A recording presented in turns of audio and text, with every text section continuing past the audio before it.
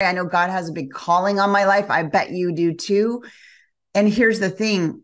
We're always going to have what I call the brain-based gap, right? There's always if you're like us and you're driven and you're ambitious and you want to change the world and you want to help as many people as you can, then there's always going to be this brain-based gap between what your subconscious has automated, in other words, what your brain believes, and where you want to go.